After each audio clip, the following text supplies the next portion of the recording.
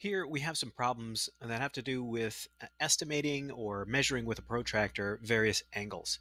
And since we're in an online school here, I thought I'd show you how to do this in an online environment, such as Blackboard, or if you're not in Blackboard, you could do this in some image editing program.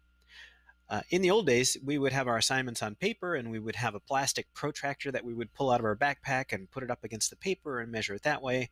It's a little bit different in a virtual environment, and so I'll show you how to do that, or at least one method. Before we get into that, though, I want to make sure that everybody has an idea of what some basic angles look like. You need to know what a 90-degree angle looks like. If you do, that's going to make your job here a lot easier.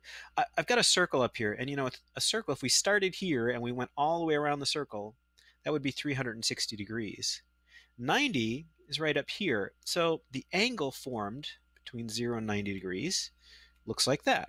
So like an L. So that's our 90-degree angle, or at least my drawn version of it. If you go further out to 180, you actually get a straight line. And this is, even though it doesn't look like it, it is an angle. That's a straight angle, it's called sometimes. So if we thought about the angles here, this is a 90-degree angle. This angle we could represent like that. That's 180 degrees. And then if you go even further, another quarter around the circle, you end up at 270. So that angle would look like this, sort of inside out of the 90-degree angle. And the angle we're actually measuring here is this angle here, and that is 270 degrees. If you've got these three in your mind, and maybe a fourth one, let's do one more. Half of 90 is 45. So let's say about here would be the 45-degree mark. And so if we were going to draw that angle, be something like that. So there is a 45-degree angle, or close enough. If you've got these in your head as you're approaching these problems, there are a lot of these that you can answer without even pulling out a protractor. So let's try some of those. This first one down here says, which angle measures 53 degrees approximately? So I'm really looking for something between 90 and 45, and probably closer to a 45. Just scanning these, it's pretty easy. That's a straight angle, that's 180. This looks like it's bigger than 90. This looks like a 90-degree angle. This is the only one that could be 53. All right, let's look at this next one. Which angle measures approximately 121? Well, 121 is between 90 and 180. So it's going to be wider open than this 90-degree angle, but not all the way down to a straight line. The only one that fits there is this one. This one's the 90, this one's less than 90, this one's a straight angle. So some of these questions you don't even have to pull out the protractor for. Let's look at a couple where you do.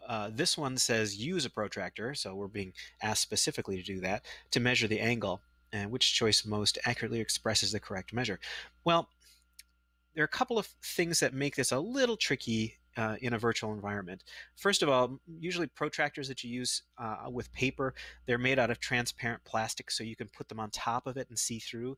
This isn't the case with images you pull off of the internet, which is what I'm going to show you how to do here. Let me grab the image first. What I've done over here is just done a Google image search for protractors, and I chose the 360-degree variety because I know our angles here are bigger than 180. I think I'm going to choose this orange one. The reason I'm choosing this orange one is because it's got the 0 on the left, or sorry, on the right. So our angles are organized that way, so this will make it easier. You could still, some of them start with 90 here. You can still use them. You just have to do some counting and subtracting. But let me copy this image, and then I'm going to paste it right on the page here. Now, first of all, it's really, really big. So I need to shrink this down a little bit, but I have to be very careful that I do that proportionately. I don't want to shrink it sideways or up and down and not the other. So I'm going to hold down my Shift key and shrink it like this so that I know it's staying the same shape. Okay, that looks like a little more reasonable size. Now, the other problem is that it covers up the problem, so I can't see the angle when I try to measure it. How are we going to get around that?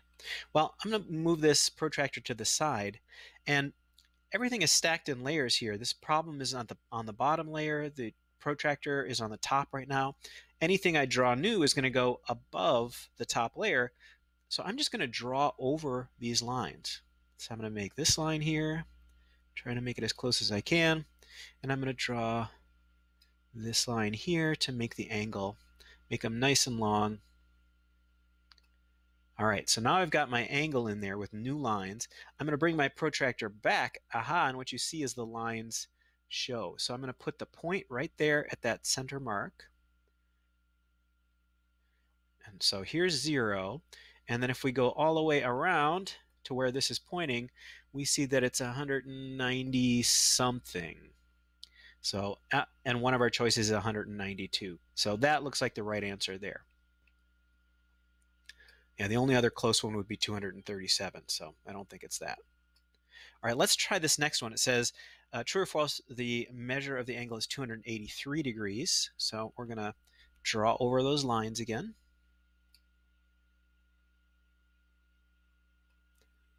To recreate the angle. And let's see how this works. Might have to shrink this protractor some more. Yeah, I can't quite read it down there, so I'm going to try to shrink this again, holding down the shift key, keep it proportional. Okay, that's better. We'll line that up. And it looks like 280. Well, if I were to read this exactly what it says here, it looks like 284, although this here isn't quite on 0. And, you know, when you redraw the lines, you introduce a slight bit of error, unless you're really good at drawing those lines exactly as they were.